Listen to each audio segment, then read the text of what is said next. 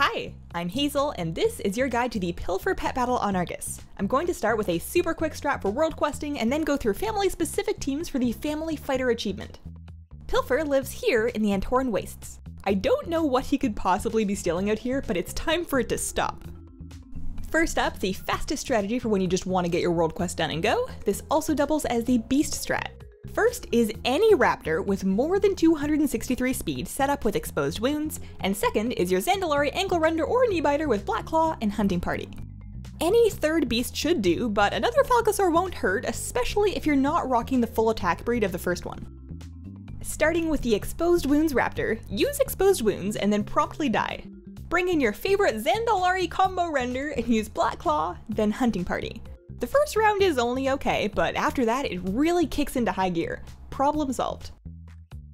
Next is Aquatic. I'm using my Ghost Shark with huge sharp teeth, Ghostly Bite and Dive, a Sea Calf with Water Jet, Bubble, and Blood in the Water, and third is my new Lagan Eel with Deep Bite, Dodge, and Dive. A Slithershock Elver would also work, assuming that your breed sports more than 263 speed, which mine regrettably does not. Starting with the Ghost Shark, use Dive, then Ghostly Bite. Sure, you stun yourself, but he's recovering over there for at least one of those rounds, so we're good. After Ghostly Bite, you pass your stun round and use huge sharp teeth twice before your Ghost Shark double dies. Bring in the Sea Calf and use Blood in the Water, then Bubble, and then start spamming Water Jet. His bleed falls off before we get Blood in the Water back up, so we can just stick to Water Jet until the Sea Calf dies. Out comes my eel, so I'll use Dive, then Dodge, and then Deep Bite 3 times. Repeat that cycle one more time, Dive, then Dodge, and then Deep Biting. Those early bites just tickled, but by the end we are really quite chompy. Next, we'll do Critter. I'm using the Dark Moon Rabbit, and it is key that it's a Dark Moon Rabbit set up with huge sharp teeth, Dodge, and Burrow, a sneaky Marmot with Jab, Blinding Powder, and Smoke Bomb, and a Dark Moon Hatchling with Trample and Predatory Strike. This one is kinda long, so buckle up. Starting with the bunny, use Dodge, then Teeth, and then switch to the Marmot. Use Blinding Powder, and then Jab 3 times, and then Blinding Powder again. Switch to the Dark Moon Hatchling. Use Trample 3 times, and then switch back to the Rabbit. We'll use Burrow, then Dodge, then Huge Sharp Teeth 3 times. Burrow again, and then Dodge, and then Huge Sharp Teeth again until your Rabbit finally dies. He's about to cannon, so I'll bring in the Marmot and use a quick Blinding Powder. Swap to the Dark Moon Hatchling, and seeing as he's below a quarter health, Predatory Strike. I knew I kept that lanky purple bird around for a reason. Next, we've got Elemental. I'm using a Pandaren Water Spirit with Water Jet, Dive, and Geyser, a Ruby Droplet with Absorb, Bubble, and Drain Blood, and third is a Nightshade Sproutling with more than 263 speed using Lash and Blinding Poison. That Sproutling could be swapped out for a Forest Sprout with over 263 speed with Refuge, or even the Bound Stream with Dive. Starting with the Water Spirit, I'll use Dive, and then Geyser, and then Water Jet twice. I swap in my Ruby Droplet and use Bubble, and then Drain Blood for the damage, and Absorb. Switch back to the Water Spirit. Geyser again, and then Dive, and then Water Jet one more time before the Spirit's done. Bring back the Droplet and use Absorb, then Bubble, then Absorb again. For a bit more damage and to wait out the Bubble cooldown, I'll swap in my third pet and use Lash, then Blinding Poison, and then spam Lash. My Nightshade doesn't quite finish it off, but he does eat the cannon, leaving my Droplet to drain blood and seal the deal with Absorb. He's still got all his health points, look at that! Next is Humanoid. I'm using a Sister of Temptation with Agony, Curse of Doom, and Lovestruck, and second is Squirky with Punch, Stampede, and Bubble. I threw a little Bad Wolf in third, but didn't need it. Starting with the Sister, use Lovestruck, then Curse of Doom, and then Agony. She dies to the cannon, at which point we'll bring out Squirky. Use Bubble, and then Stampede. Stampede itself is doing weak damage, but that 100% damage taken debuff affects both the end of the Agony and the Curse of Doom, which is really nice. After Stampede, 2 good punches finishes the fight.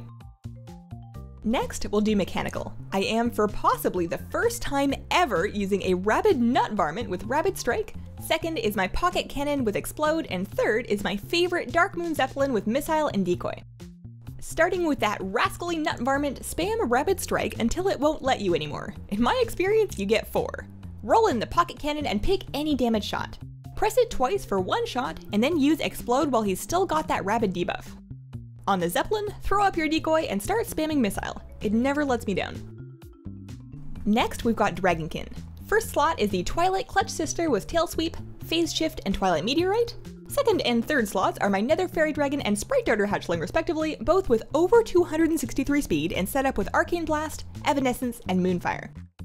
Start with that Clutch Sister and use Phase Shift, and then Meteorite, and then Tail Sweep 3 times. Use Phase Shift, and then Tail Sweep, and then one last Twilight Meteorite before the Clutch Sister dies. Bring in a Fairy Dragon and use Evanescence, then Moonfire, then 3 Arcane Blasts. Again, Evanescence, Moonfire, and Arcane Blast away. When your first dragon dies and the second one comes out, follow that same pattern. Evanescence, Moonfire, Arcane Blast 3 times, or as many as it takes for him to keel over already. Next is Flying, and I bet you've heard this song before. First slot is a Skyfin pet with Wild Magic, and second is Icky with Savage Talon, Black Claw, and Flock. Start with the Skyfin and lay down Wild Magic, then heroically eat the cannon with your finny little body. Bring in Icky and use Black Claw, and then Flock. That almost does it, but before you go AFK, hit Savage Talon at least once to really polish things off. Next up is Magic. I'm dusting off my Nightmare Bell and setting it up with Shadow Shock and Dark Rebirth. Second is the Lofty Libram or another book pet, more than 263 speed, and take Shadow Shock, Amp Magic, and Curse of Doom. Any third pet will do. I slung along my Twilight Fiendling, but your favorite Surge of Power pet is also a safe just-in-case bet. Starting with the Bell, use Shadow Shock 4 times, and then Dark Rebirth. Shadow Shock another 3 times before you lose your Bell. On the book, use Curse of Doom, and then Amp Magic, and then start mashing the Shadow Shocks. The magic ratio is almost always underwhelming, but versus these cannon pets, it feels like cheating. Last is Undead. I'm using my Unborn Valkyr with Curse of Doom and Unholy Ascension, and second is a Restless Shadeling featuring more than 263 speed with Shadow Shock, Plagued Blood, and Phase Shift. That could be easily swapped for a Ghastly Kid with Diseased Bite and Ethereal. The third slot can be any undead pet. I brought a Ghost Maggot and included Survival just in case. On the Valkyr, use Curse of Doom and then Unholy Ascension. The Shadeling is about to do a lot of work over here. Go Plagued Blood, and then Phase Shift, and then Shadow Shock 6 times.